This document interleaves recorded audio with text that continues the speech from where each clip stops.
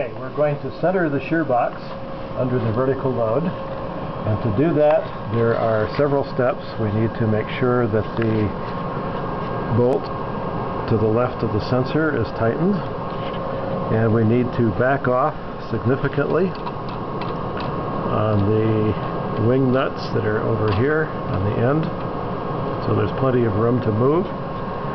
And then we go to the horizontal centering system by going to positions. Number 2, we're going to have to move to the left to do that. So we hit 1 and enter, and we wait and watch until the little ball is centered.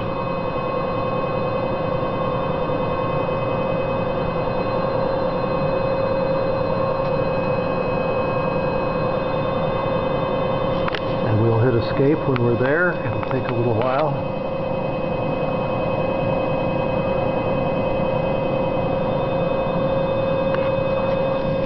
Okay, as soon as centered.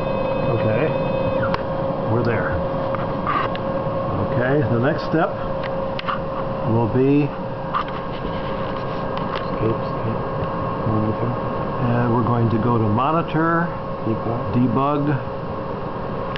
And we're going to check the position of the movement sensor, making sure that it is right around 30,000. 32,000, excuse me.